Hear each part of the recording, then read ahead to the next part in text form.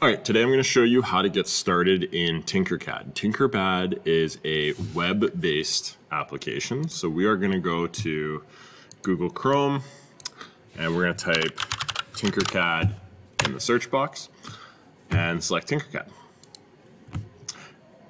Now, you are going to be signing up. So you click sign up and I want you to create a personal account. And if you have a Google account or an Apple account you want to use, go for it. I'm going to show you how to use your school division account today. So we click sign up with email. And we're going to go Canada.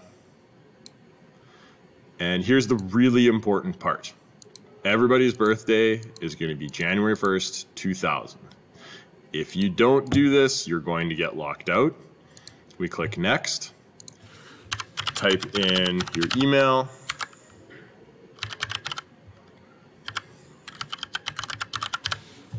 And create a password that has 1 letter, 1 number, 8 characters, and at least 3 unique characters.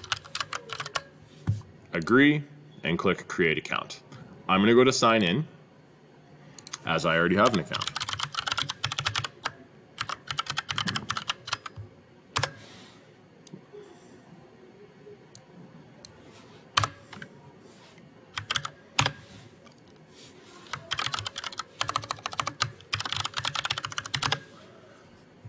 Once you're signed in, first thing you're going to do is make sure you go to Tinker, 3D Design.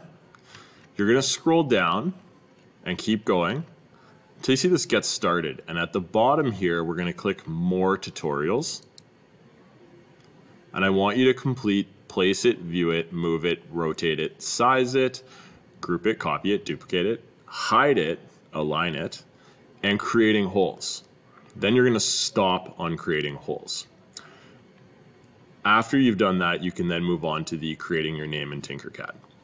So when you click on Place It, the nice thing about being a web-based application is it automatically saves. So you're going to see that mine will already be complete. So tutorial 1, placing shapes, most common action. Cool. So let's start.